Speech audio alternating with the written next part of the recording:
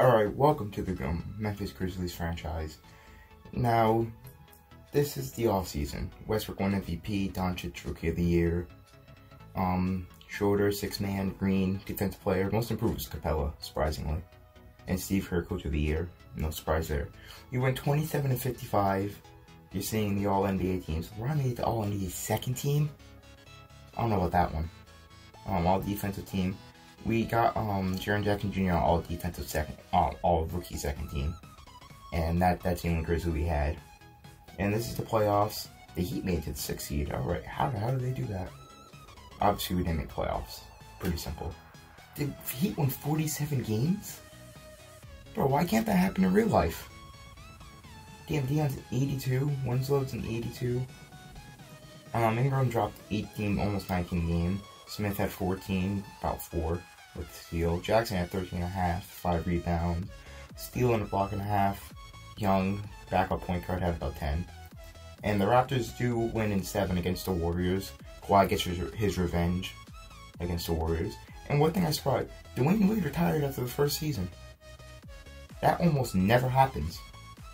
Now, obviously, Udonis hasn't retired with them. Dirk, Wade, Vince, no Manu went to the Hall of Fame. Here's your retirements, obviously. Manu got retired, Wade, and I think that was Dirk. There was no rule changes I wanted to mess with. There was nothing here that was interesting. I don't think we have our draft pick. I think the Celtics have.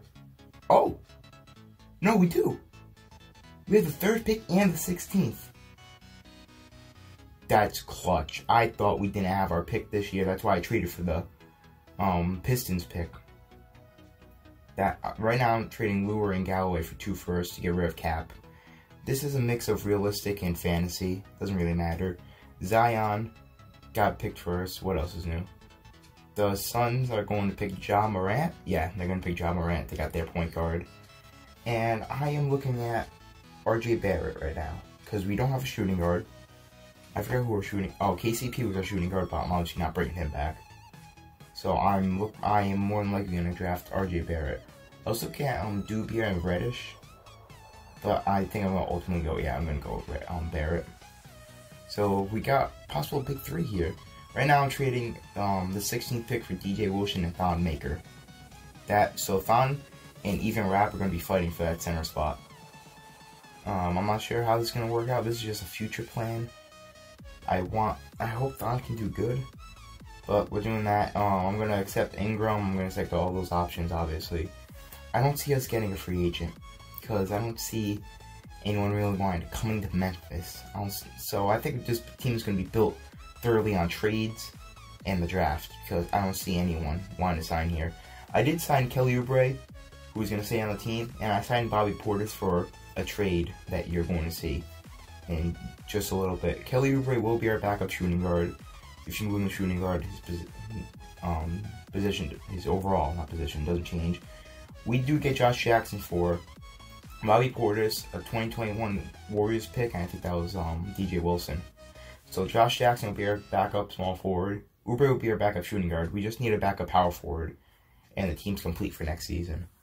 I don't expect this team to make a major push for the playoffs, but I could see around maybe a 10th or 11th seed, close to an 8.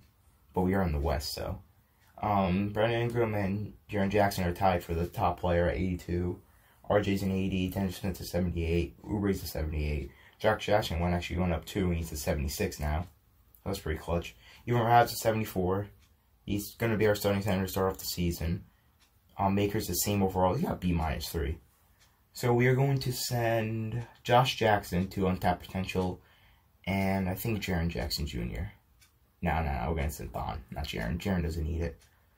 So our potential big 3, we're going to have Brandon Ingram as the first scoring option, and that's it. It's just going to be Brandon Ingram, and everyone else can score freely. I sure made it Jaren Jackson now thinking about it, but it's fine. Potential big 3 of Jackson, Ingram, and Smith, and Bear, so potential big 4.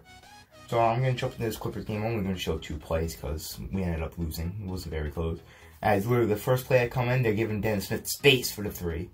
And Dennis Smith isn't a good shooter from mid or 3, so it's pretty surprising. As you see, we're down by 14. There's 40 seconds left. I was just trying to check up shots with Ingram because he only had 14 points. So right here you see me trying to chuck up shot. Rashawn Holmes are there for the contests, and so Dennis Smith ended up with 22 points. Jackson 17, 8, 3 steals and a block. That's pretty nice. Ingram only had 14. Finney Smith had 12.